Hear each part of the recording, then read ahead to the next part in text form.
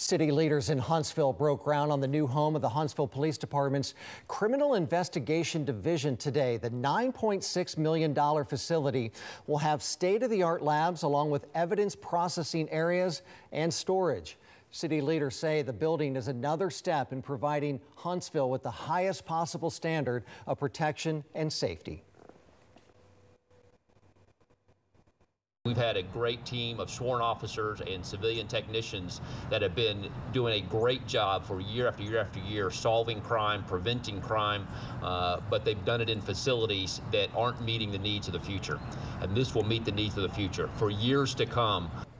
When it's all wrapped up, it'll be a 14,000 square foot facility, and they should have it ready to go in the early summer of 2025.